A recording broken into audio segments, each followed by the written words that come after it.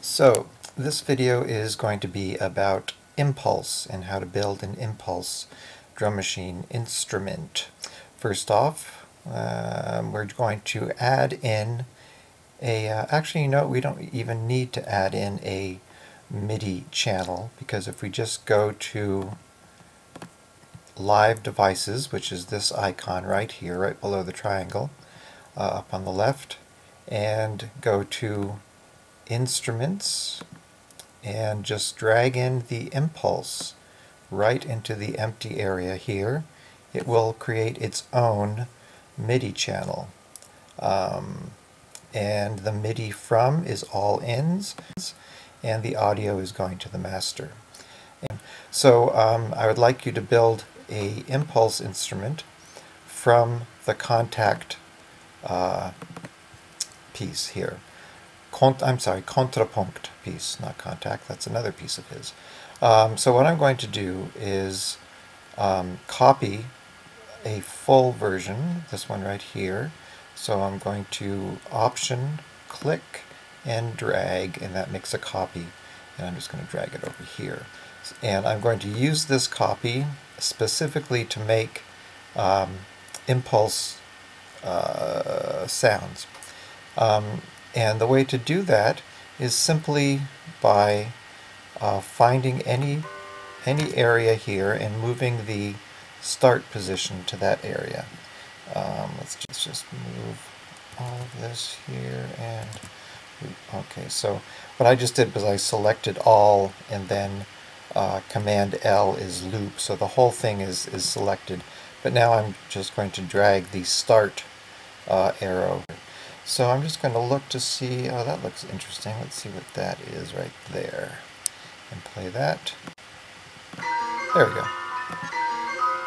Okay, so then I'm going to go to the impulse. You have to double click on this to get the instrument, and then just drag this clip right to this spot. And now whenever that, okay, and then we're going to find another one to the same place, the same clip, go to another start point. Let's see how that is. Okay, well that's good enough for now. Double click here and drag this with this new start point. Even though it's the same clip, it has a different starting point. So that starting point is going to be written in stone, so to speak. So we have that starting point and this one there. So even though it's the same clip, once it's put into impulse, it's set at the start point that I attributed at that point. So even if I move to another start point, the impulse clips are not going to move. They're going to stay where I had them before. So let's go back to here. Double here. Let's zoom in a little bit so we can get more precise. Let's do that one right there. Drag this on over. We can also, once we highlight this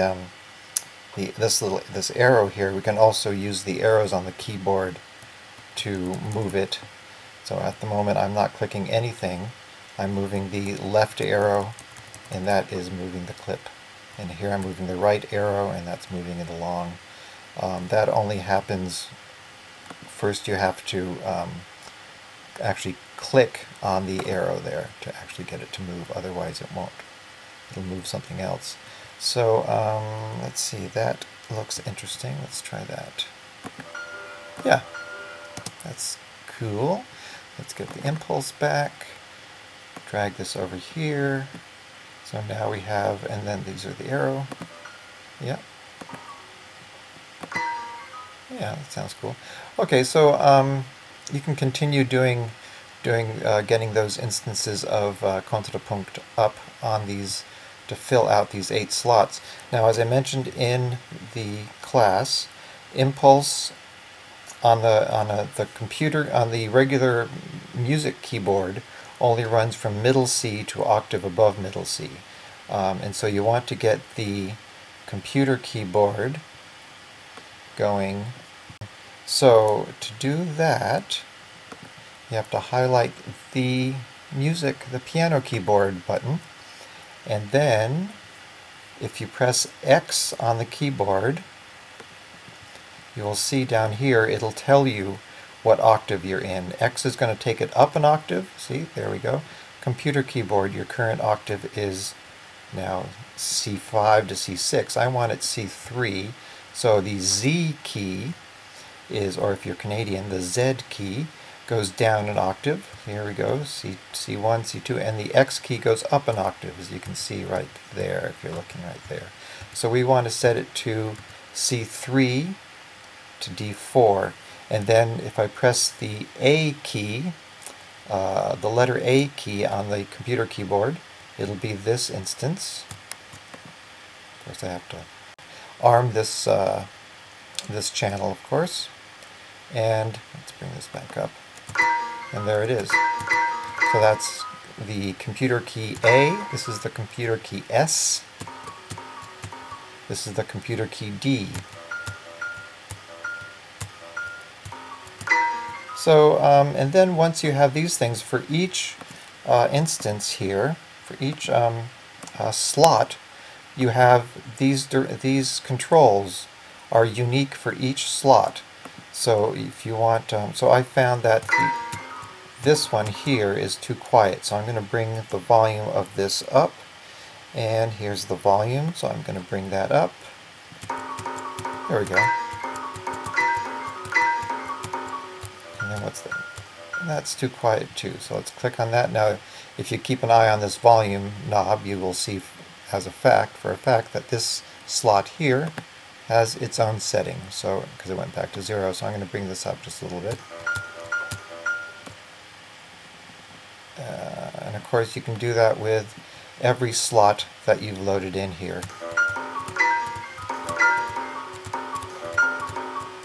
And then, so the other controls, let's go to this one. You can change the start position of that clip. So let's see what we have. That's and by milliseconds. So it's not as full as the full clip, but it's by milliseconds here.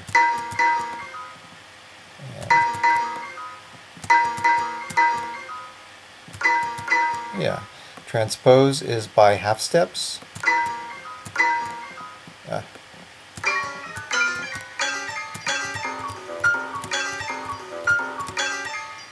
And stretch.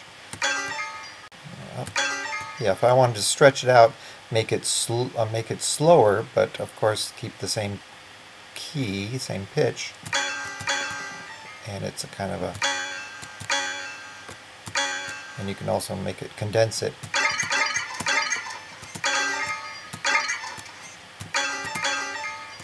And then we have decay. You can make it more percussive by shortening it. So that's very short.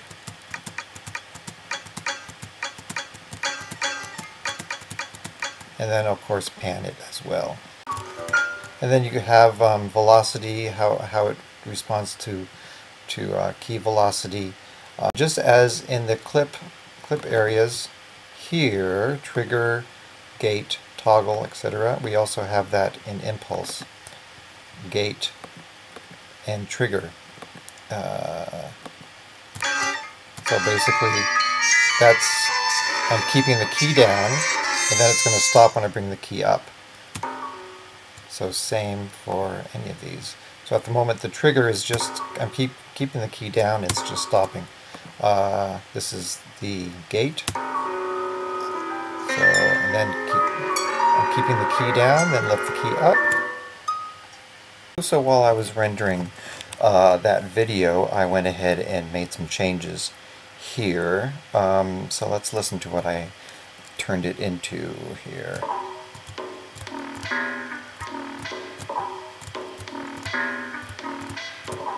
So what I did there was I changed as I added in this saturation. Let's try this one here, which is, let's try it without saturation. Just sounds normal, so that adds a bit of distortion. And I also brought it down an octave, made it more interesting, and I also changed some of the filter settings here. So if you turn the filter on, can change, you can filter out some of the highs, and there's the resonant filter as well. We'll be getting into that when we talk about synthesizers. But that's just more ways that you can sculpt each of these sounds. If you have a keyboard that has velocity, that's what these things are here. You can actually ascribe you can control each of these aspects with velocity. When you're using the computer keyboard in Live, they actually have some settings where you can change the velocity of the note, because otherwise, usually with the piano keyboard, if you hit the key harder, that's a higher velocity. If you play it softer, that's a softer velocity. So Live was nice enough to build those into the actual keyboard, and you can do that with the C and the V key on the computer keyboard. You can look down here, you'll see that you are currently playing with velocity of 80, 60, 40, and then I'm going to use the V key and bring the velocity up. So let's say I wanted to bring the velocity, have the transposition controlled by velocity.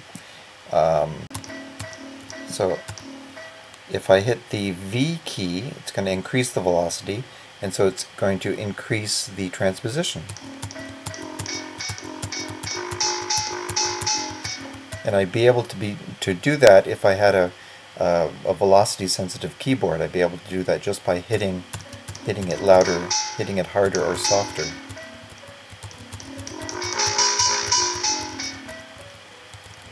You can also do that with the stretch. You have velocity control over the stretch and the pan and the individual volume, which is what velocity usually controls.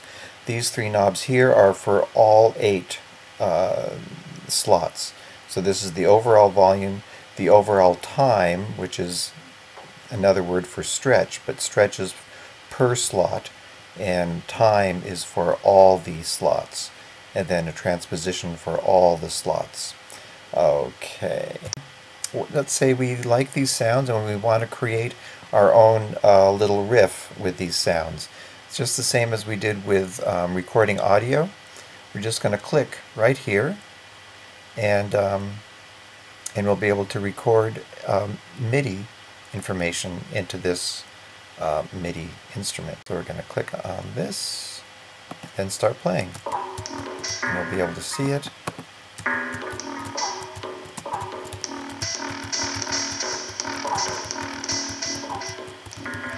And you can see I'm changing velocity, those little. Okay, so now we have a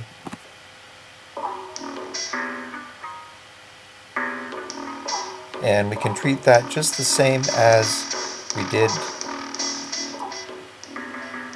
the audio clips. We have the start point here, we have a loop point here. We want to just loop one specific little riff.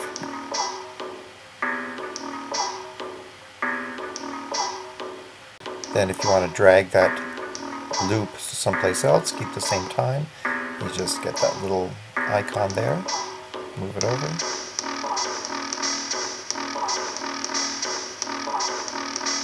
And so that becomes a clip here. And you can use that with the audio clips, and you can also assign it to a computer key and play it just like you would any other audio clip. Let's do that. U. So take the key off. Now whenever I hit U, I'm going to hit that. And of course I have the computer keyboard icon off because we're not playing it as an instrument right now. We're playing the clips. So I'm going to start. I'm going to turn the volume down.